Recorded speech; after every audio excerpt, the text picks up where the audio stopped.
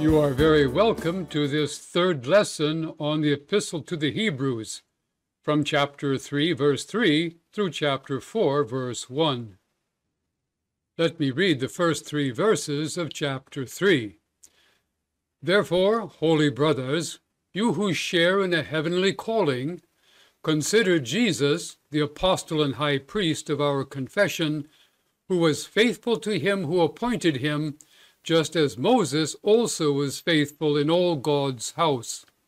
For Jesus has been counted worthy of more glory than Moses. We are following the discourse analysis of Dr. Cynthia Westfall. In this first section of Hebrews, we are asked to consider Jesus as the apostle of our confession. In previous chapters, we dealt with, let us hold on to the message that our apostle, Jesus, gave to us. And now, under section B, let us respond to Jesus' voice today and enter the rest. Point 1, unlike the Israelites, let us respond to his voice and enter the rest. We shall deal with 3 subsections under this point, which include, we are Jesus' house, as the Israelites were Moses' house. And point B, if you hear his voice, do not harden your heart, as the wilderness generation did. Because Moses' followers did not enter the rest because they lacked faith. And then, lastly, let us be afraid lest any one of you may miss the rest. Of course, we must deal with what is the rest. For that, we ask you to see the vocabulary document at the website. As we scroll down and come to the term rest, we read a definition from the Arndt and Gingrich Greek-English lexicon. Rest is a state of cessation of work or activity, especially of rest associated with the seventh day of creation, basic meaning being a place of rest, that is, where one rests and lives, namely, at home with one's family.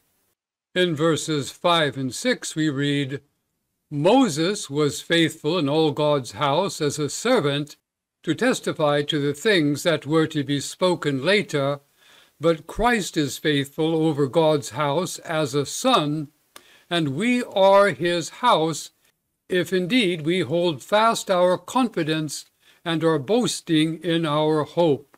Again, we invite you to visit the website and read through the definitions of the important terms in this passage.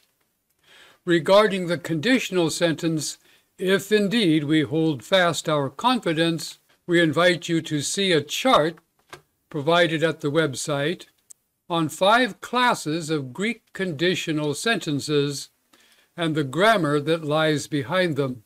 For our purposes in this discussion, however, we will assume the 3rd class condition, which basically teaches that this is potentially true for all who hold fast their confidence and their hope.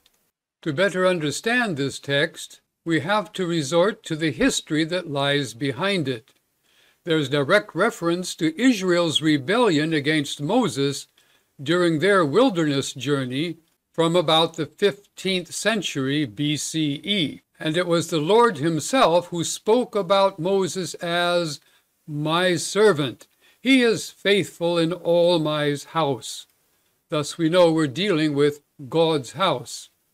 And then the promise of a remaining rest from Psalm 95, apparently composed by King David, dating from the 8th century CE, meaning that today lasted some 7 centuries. And in fact, the same promise was still true when the Jewish Christian movement of the 1st century CE was met with governmental opposition to illegal religions. We know that the Epistle to the Hebrews was composed in very fine literary Greek. Although the Greek text of the Epistle to the Hebrews has been well preserved through history, nevertheless, in some manuscripts, careless scribes sometimes would make copying errors. One of these, in verses 17 and 18 of chapter 3, was to swap the terms disobeyed and sinned, or disbelieved, in place of disobeyed. The meaning remains the same. As you read through Hebrews 3:3 through 4:1, we ask you to be aware of certain basic Christian doctrines that were already current in the first century. One was that of God's call to believers based on the sonship of Jesus Christ, and the role of the Holy Spirit in inspiring and giving authority to Holy Scripture.